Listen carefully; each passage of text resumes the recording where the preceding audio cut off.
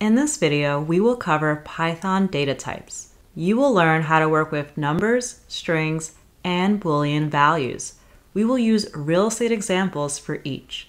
Let's jump into the data types notebook from our table of contents. What are data types?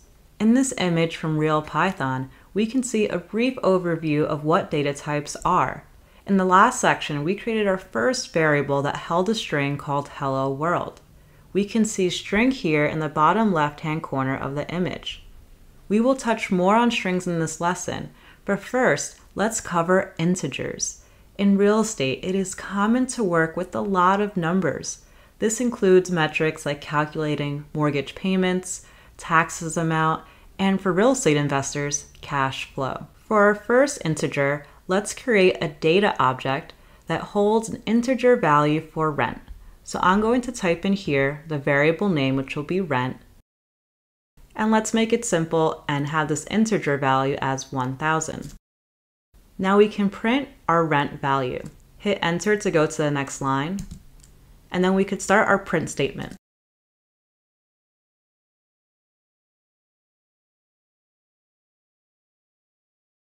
Now we can click enter here. Our output is our rent value is 1,000. And we did this by putting it into a string. And I haven't explained this yet, but this is actually a neat way for us to enter variables into our strings. We could use these brackets, then in the syntax we could put format, which will hold all the variables that we want to input in this string. It makes it a little bit cleaner when we have a lot of variables to work with. Now that we've created our first integer variable, let's actually add to it. In Python, we can add, subtract, multiply, and divide our numbers. Let's imagine that we're real estate investors, our property rent is currently $1,000, and we have a pet fee of $50. So how do we calculate our total income? That would be rent plus pet fee. So in this case, let's first create our variable called pet fee. Now by using a plus, we can add rent and pet fee. Here we see our total income is $1,050. Now of course, we're not going to actually pocket all of that. We likely have to have some taxes involved. So let's imagine that for our income, 10% gets taxed out. So let's now create a new variable that's going to hold this 10% value. We will call this taxable income. Let's set this value to 0.10. This will represent 10% of our income will be taxable. Now let's calculate what that actual tax value is. We need to again add our rent and pet fee and then multiply it by this taxable income. To multiply, we will use star.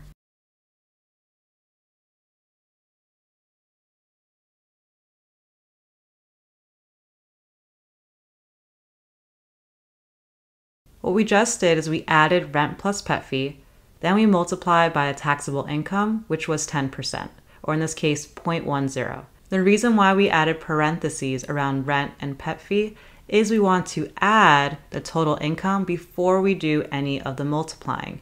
This is simple math. Let's print what our total income will be now that we have the taxable expense. This will be the rent plus pet fee minus taxable expense.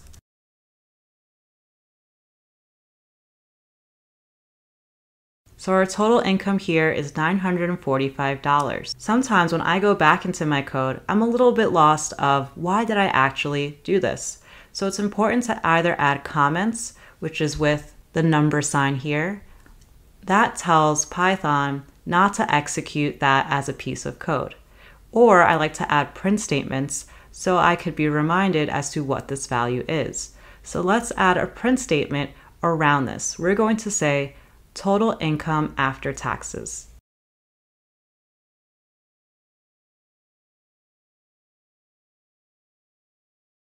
Now we could see our total value. And if we want to understand our type of variables, we can also print that as well.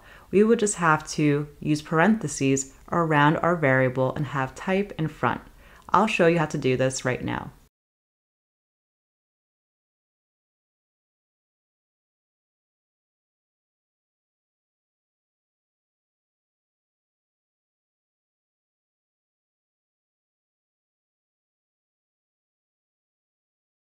By wrapping our variable in type, Python allows us to see what the type of our variable is. In the first case, it's an integer.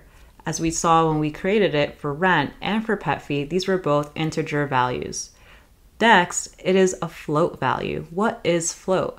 Float basically means any variable that's a number that has decimals afterwards. We could also see that beforehand, when we calculated total income after taxes, it has .0 at the end.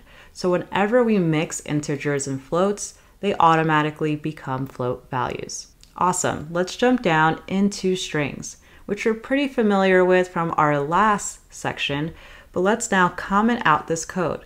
In order to comment out code, you will need to highlight everything in the cell, and then you can do Command / to uncomment a large section of code. Now we can run this section of code here. What we have located in the cell are 4 different examples of how you can write different strings. And the first one is just with single quotes. Second is with double quotes. So we have here the double quotes and then the single quotes. Then we also have creating strings with triple quotes. So that's another way to do so. And when we do that with triple quotes, we could see that we actually can have double quotes within it, and it'll show up in our string. Then lastly, we can also do multi-lines, where if we use triple quotes, we have here real estate, then another line for, another line life. So these are just different ways that you can write strings. For our use case, we're likely just going to stick to the top 2, where we use single or double quotes in order for us to create our strings. Now, what if we want to access values of our strings? Here we could see in this example, geeks for geeks is one long string. And then we have values underneath. These represent the characters. So in this case, G is element 0, it's the first element, which is a little bit different in Python. It doesn't start with 1, it starts with 0. And then here we goes all the way up to 12. In total, there are 13 characters that make up this one word. Then in the second row, we can go backwards as well. So if we wanted to select the S at the very end for geeks, we could either select it by labeling 12 or indexing -1 because it's the last item in the list. K is the second to last item in the list, which is why it's -2. This will make more sense as we go through our example here.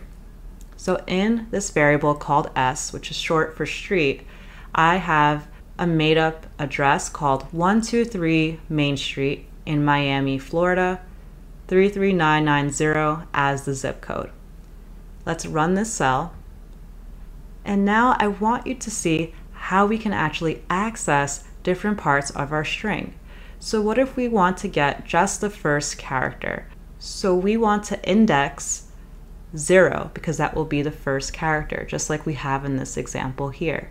So we're going to put our variable name for a string, which is S, and then to index, we're going to use these brackets, specifically square brackets, and we're going to enter the element that we want to access, which is 0. Now we can run the cell, and if we look, first character of string is 1. And if we go back to our string, that is true because 1 represents 123 Main Street, and it's the first variable that we see here. Now, what if we want to get the last variable in a string? I'm not sure how many characters this is. This is pretty long. Are we going to count each and every one till we get to the last value? No. As we see above in this chart, we can just access the last character by always putting -1 as our index. So let's do that here. We will put our string again, our variable is S, and then in the square brackets, -1. Now let's run this cell, and now we see the last character of the string is 0. And if we look back at our string, we have the zip code at the end, and the zip code ends at 0.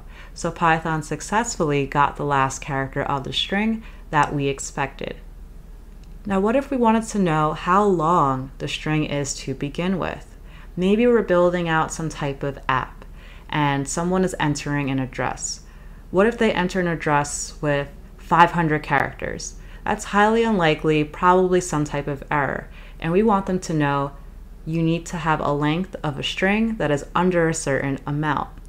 So in order to get length of string, Python has a really neat operator called len, and you use parentheses to then input whatever string that you want within it. So in our case, our variable s. Now we could run Shift Enter, and we see here that the total length of the string is 28 characters. So I bet if I were to change this from -1 to 27, we would also get that 0. And if we run that, yes, we do. But of course, we wouldn't have known that it was 27 characters if we didn't use length first. Knowing the first and last character of a string can be useful, but usually not as much. Usually we want to actually capture longer parts of our string. So by scrolling down in the next section, we want to be able to get the street name. So the street name here is 123 Main Street. We don't really care about anything else in this example. How do we index this? Well, let's actually count out what the characters are. So 0, 1, 2, 3, 4, 5, 6, 7, 8, 9, 10. Now if we go back to street name,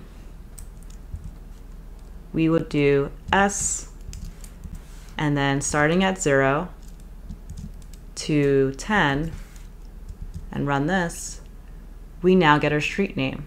And as you could see, I missed one of the elements. It should actually be 11. And I'll show you down the line in future lessons when we use lists of how we can more easily break this out. But as of now, another way that we can get just the street is we don't need to tell Python to start at 0. It automatically expects that. So what we can do instead is add our square brackets, the colon, and then 11 to stop at element 11. And now we also get street name. Let's try to get just the zip code. So I'm going to change this statement here to zip code. Enter in our variable. And instead of us counting all the way down to where zip code starts, we could use this backwards logic.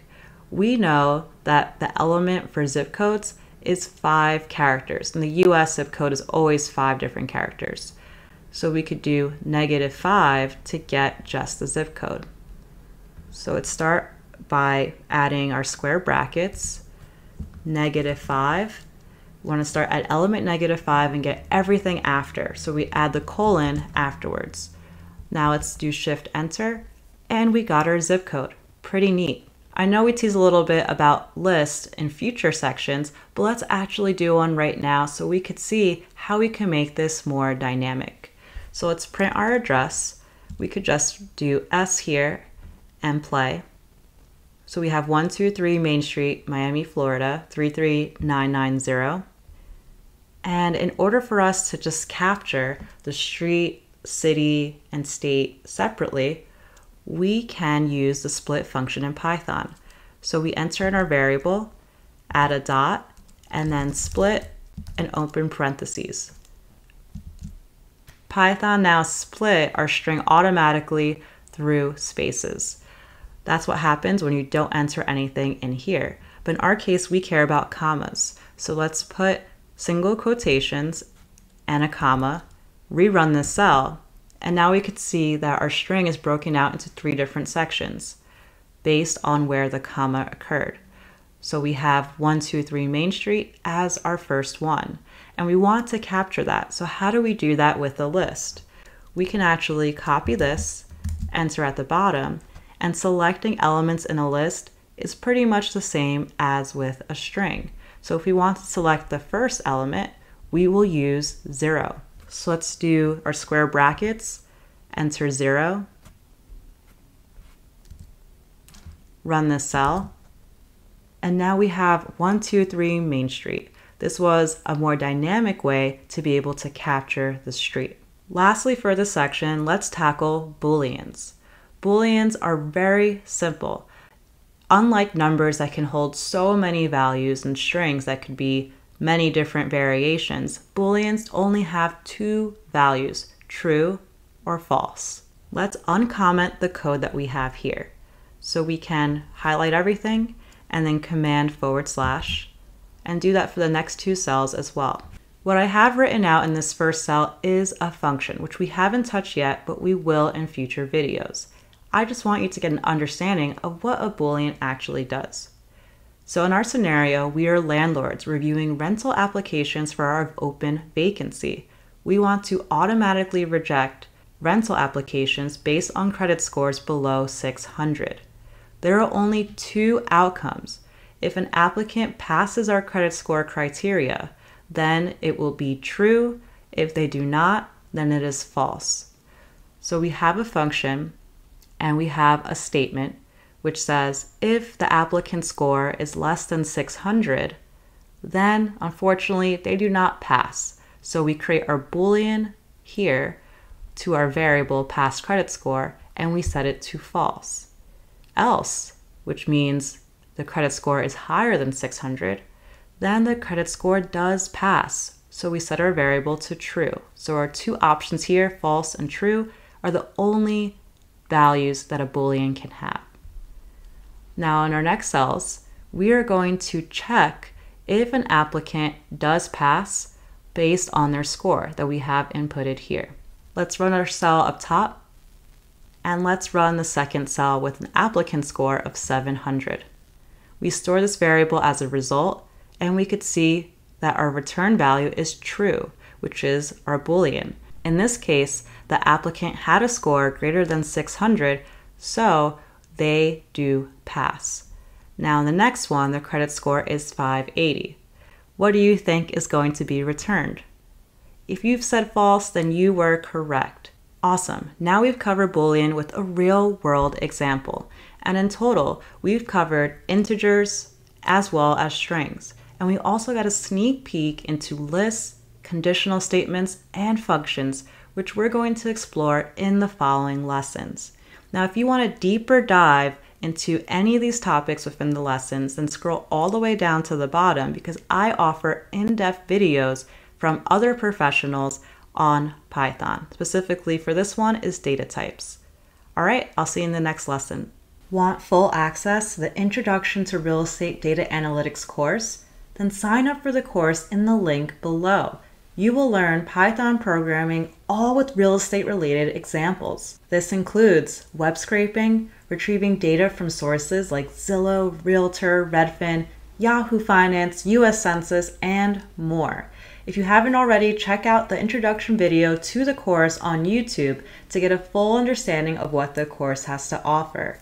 Also, members of the free Tech and Real Estate group on Facebook receive a 20% off the course. See you in the next lesson.